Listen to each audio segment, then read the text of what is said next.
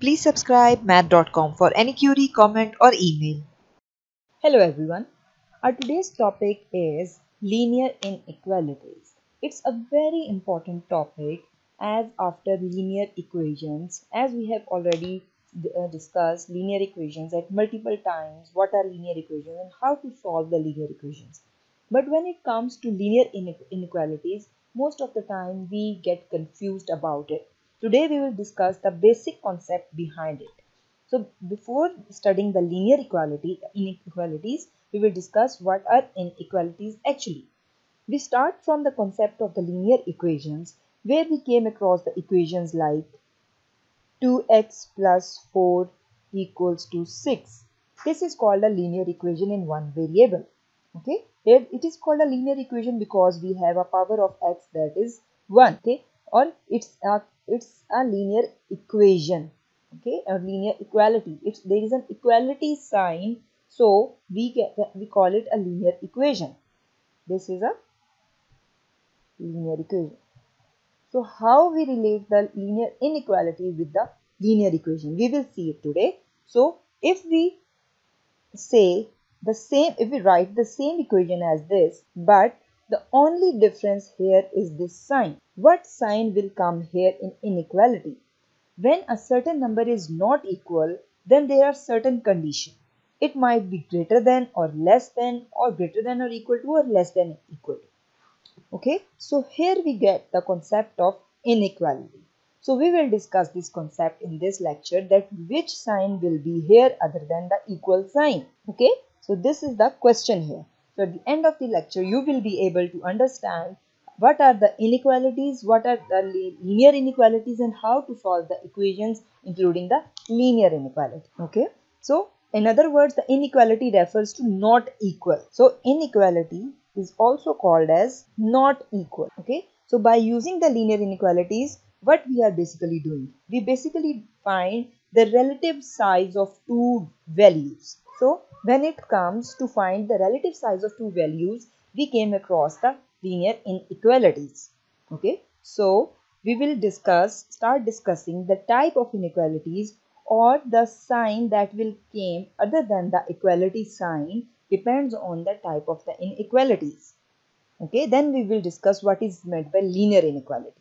So let's discuss the types of inequality. So we have the 4 types of inequalities. We will discuss them one by one with the example. Okay, we will make a table. We will discuss all these inequalities and their differences. So this is the tabular form of different types of inequalities, where in the first column we have the type of inequality, then we have the sign of that inequality, then the inequality form that we represent in the form of two variables, and the example of the inequality. So first type of inequality is greater than. Okay, greater than is the first type of equality. Okay, and the sign of equality will be this. Okay, this sign is the sign of greater than. When we write it in the form of two numbers or two values, we can write it, let's say A and B are any real numbers, then we can write that A is greater than B. So keep in mind that this symbol will be open on the side the number is greater, and closed from the side where the number is small. Okay, for example, you can say that 5 is greater than 2. This is one form of the inequality. We will discuss in detail after this table. Currently we are just overviewing the types of inequality. Then we have less than inequality. This is the second type of inequality, having the sign like this. Okay, we can write as A is less than B. So it is clear from here that the sign is closing on the side the variable is small. So here we can say this is a small variable or the small value.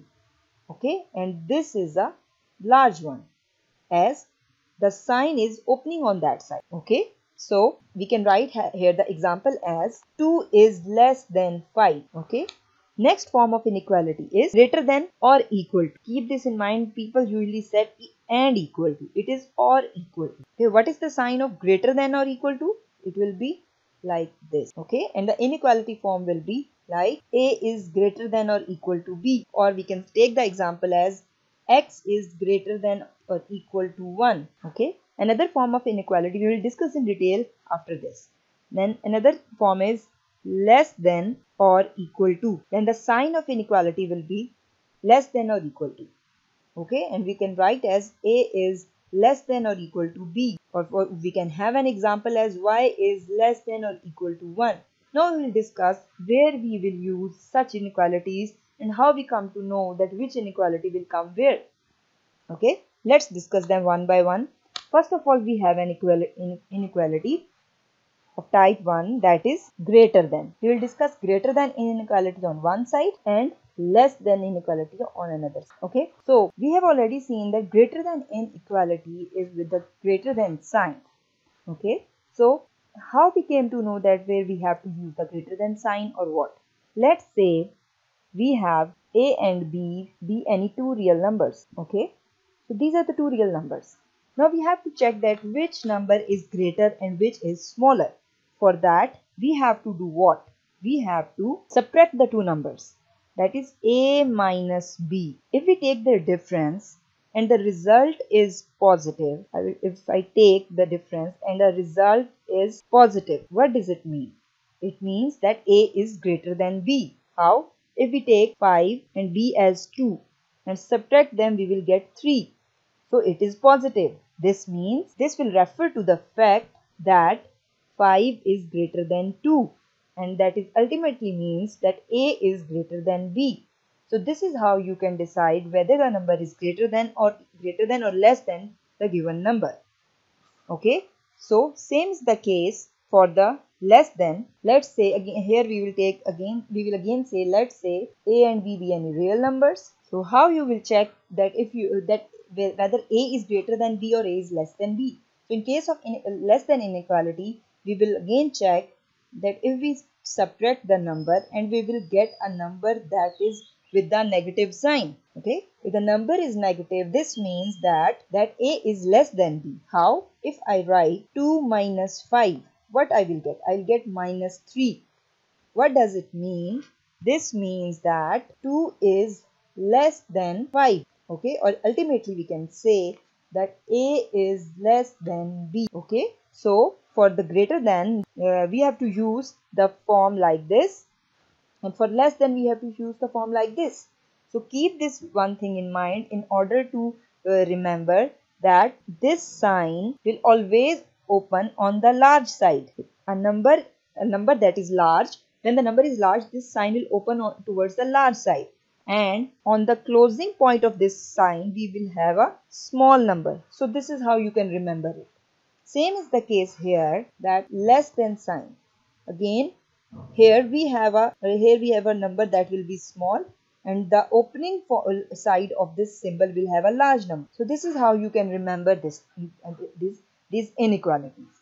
Okay, now greater than and equal to, both of these inequalities are also called as strict or strong inequalities. Strict or strong inequalities, while it is also called same as strict or strong inequality. Why? Because we know that 5 is greater than 2. Okay, or if we know the value of A and B, we are confirm about it that it is greater than one value is greater than the second. So it is called a strict inequality because there is no equality sign in it. Okay, both greater than and equal to, whenever you came across the numbers where there are only greater than or equal to sign, then they are called as strict inequalities. We will discuss in detail in the graph section when we plot these inequalities. Currently, just you should have the concept that the inequalities with greater than or equal to sign are also called as strict or strong inequalities.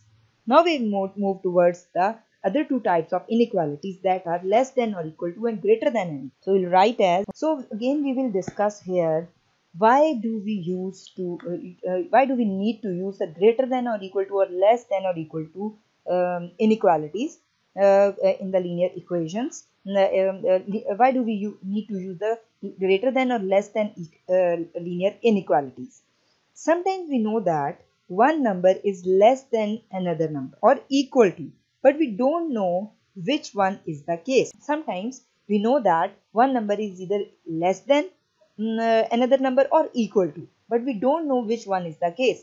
In such a situation, we came across to greater than or equal to or less than or equal to inequalities. Okay, so let's say we have a number a and b be any real number, then the greater than or equal to inequality between them can be represented as a is greater than or equal to b. Okay, so we can read as a is greater than or equal to b. So we came across such a situation when we don't know whether is greater than b or equal to b. So whenever this such a situation you came across, you have to consider these two symbols together, that is greater than and equal to together. Okay, same is the case in case of the less than or equal to. Let's say a and b be any real number, then how we can represent this inequality?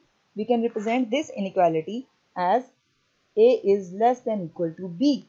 Again, why we have used this inequality? Because we are uncertain about it whether the a is less than b or equal to b. Okay, when we are uncertain about it, we came across such inequalities. So we can take the example as we have an example as if you have x is greater than or equal to 1. Okay, so here we are unable to where we are uncertain about it whether the value of x is equal to 1 or greater than 1. So that's why we have used this inequality here. Same is the case here.